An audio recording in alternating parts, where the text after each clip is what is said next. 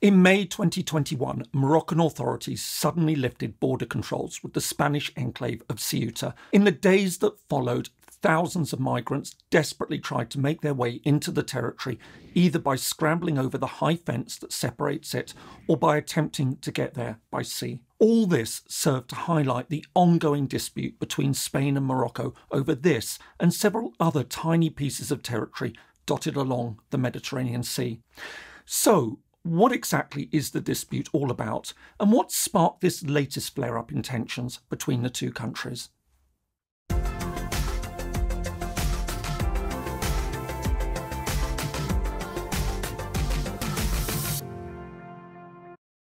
Hello and welcome. If you're new to the channel, my name is James Ker-Lindsay, and here I take an informed look at international relations, conflicts, and the origins of countries. While we tend to think of border disputes in rather straightforward terms, as a difference between two countries over a joint land boundary, such disputes can in fact take a variety of other forms. In some cases, they can centre on territorial waters and islands.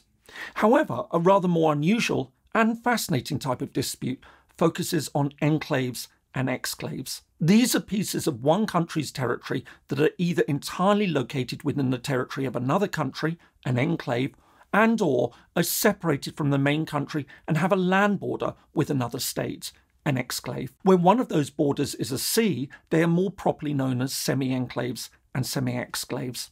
One of the most interesting border disputes in the world is centred on a series of Spanish holdings in North Africa, including the semi-enclaves of Melilla and Ceuta and a series of small islands. Over the decades, they've become a point of friction with neighbouring Morocco, which regards them as occupied territory. While the issues tend to not be a source of day-to-day conflict, tensions do sometimes arise. This was seen recently when thousands of migrants suddenly converged on the enclave of Ceuta. So, what is the issue all about? The dispute is centred on the northern coast of Morocco at the western end of the Mediterranean Sea and involves 6 distinct territories. The two most significant are the Spanish semi-enclaves of Melilla and Ceuta, which lie about 200 kilometres from each other. Classed as autonomous cities by Spain and making up 2 of the 19 main administrative districts of the country, they have around 85,000 inhabitants each. In terms of size, Ceuta is slightly larger than Melilla at 18.5 square kilometres as compared to 12.3 square kilometres. Then there are 3 small territories that contain small military garrisons: Velez de la Gomera, another semi-exclave on the Moroccan mainland, the island of Alhucemas, and the Chafarinas Islands. Interestingly, Velez should be an island. However, since a storm in 1934 created a land link, it has been attached to Morocco with what's widely considered to be the world's shortest land border at around 80 metres. Finally, there's the tiny uninhabited islet of Perejil, lying just 200 metres from the Moroccan coast, a little to the west of Ceuta.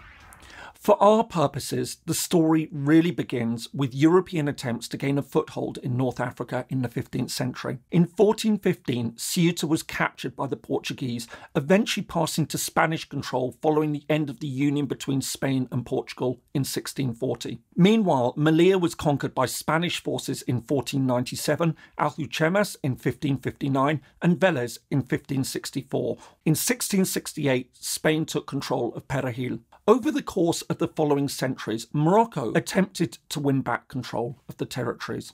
However, in 1860, following a short war, it explicitly recognised Spanish sovereignty over the territories as well as over the Chafarinas Islands, which had been occupied by Spain a decade earlier. Following a decision by France and Spain to carve up Morocco into spheres of influence at the start of the 20th century, in 1912 the two countries formally extended their control over the entire country, with Spain taking control of the northern coast and a southern strip lying alongside its colonial territory of Spanish Sahara. This would last for almost half a century until Morocco finally regained its independence in 1956. But while Spain ceded sovereignty over most of the areas it had previously controlled in the north, it retained control over Melilla, Ceuta and the other territories that it had held before 1912.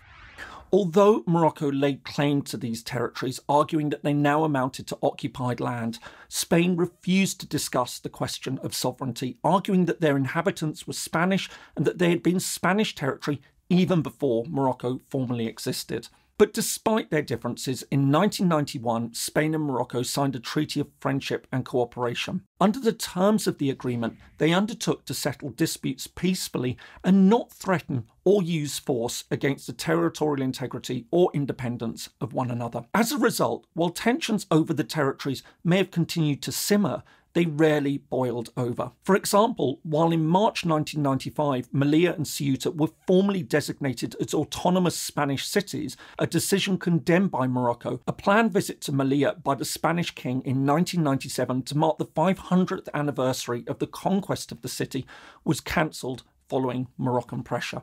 However, despite their pledge to avoid force, in July 2002, the two countries in fact came dangerously close to war after a Spanish patrol boat spotted a Moroccan flag flying on the islet of Perejil. After a small detachment of Spanish troops sent to investigate was forced to withdraw following a confrontation with armed Moroccans, the situation escalated quickly as Madrid sent special forces troops to retake the islet, capturing 6 Moroccan soldiers in the process, and moved its navy into the area. While Spain insisted that it was acting in self-defence, Morocco accused Madrid of turning a political issue into a military one, and that its behaviour amounted to an act of war. In the end, the crisis was diffused by the US Secretary of State, Colin Powell.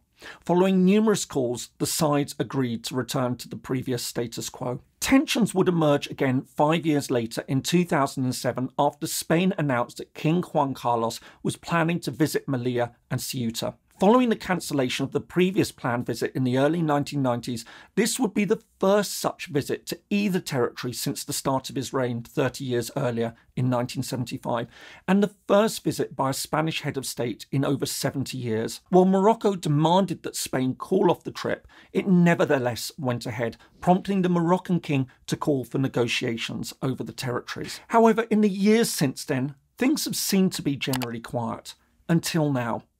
So, what sparked this latest crisis?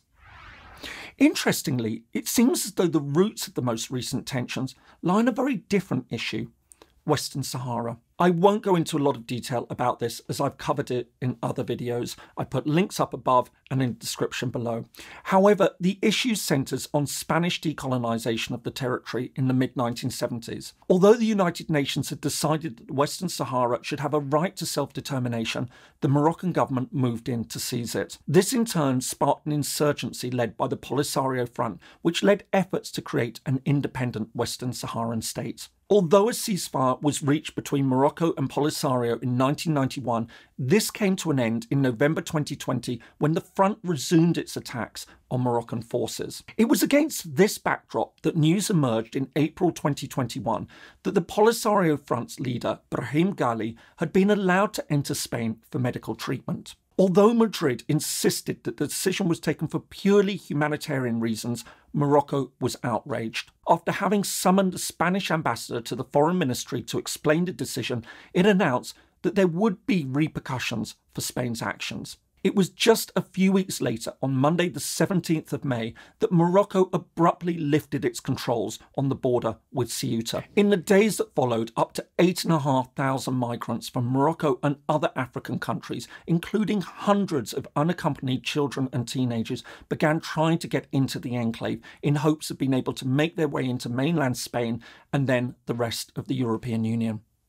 While some attempted to scale the 6-metre-high fences that had been set up in 2005 following a previous migrant crisis, many others crowded onto small boats or even tried to swim to get into the territory by sea.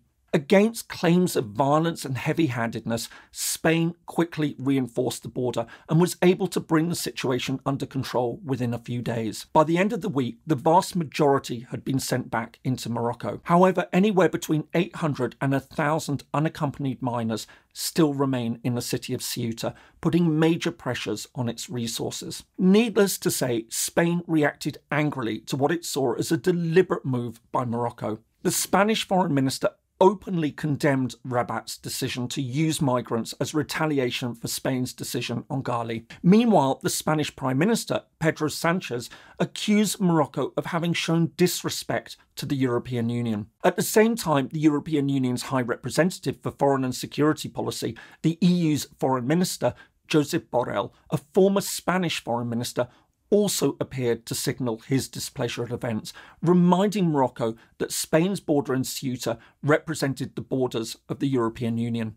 As things stand, the situation now appears to be under control. However, while the immediate crisis appears to be over, both Spain and Morocco have come under heavy criticism by international human rights bodies. Spain has been criticised for its harsh treatment of the migrants and for sending so many back without due process. Meanwhile, Morocco was condemned for using people's lives as pawns in a political game. The recent migrant crisis around Ceuta has once again drawn international attention to the long-standing border dispute between Spain and Morocco. As well as the enclaves of Melilla and Ceuta, this has also focused on a number of other tiny territories that Spain refused to cede to Morocco when the latter became independent in 1956. Of course, the two sides have very different views on the dispute. For Morocco, these territories are seen as last vestiges of a colonial past that should have been given back to it when it regained its statehood. In contrast, Spain argues that the territories were never in fact Moroccan. They belonged to Spain long before Morocco even existed. Moreover, their populations are largely made up of people who consider themselves to be Spanish. Their wish to remain part of Spain should be respected. Of course, few outside observers miss the irony that Spain doesn't hold the same view on the British exclave of Gibraltar, which adjoins mainland Spain and is just 20 kilometres north of Ceuta. This is an issue that I hope to return to in a future video. In any case, as a result, the territories have given rise to occasional bouts of tension. But what makes this latest incident so particularly interesting is that the disputed territories were not the main point of tension this time. Instead, it appears as though they became part of a very different dispute between Spain and Morocco over the Western Sahara. In this sense, it represents a rather interesting and unexpected development in the long-standing dispute between Spain and Morocco over what is, by all accounts, a rather strange collection of territories. I hope you found that useful. If so, here are some more videos that you might find interesting. Thanks so much for watching, and see you in the next video.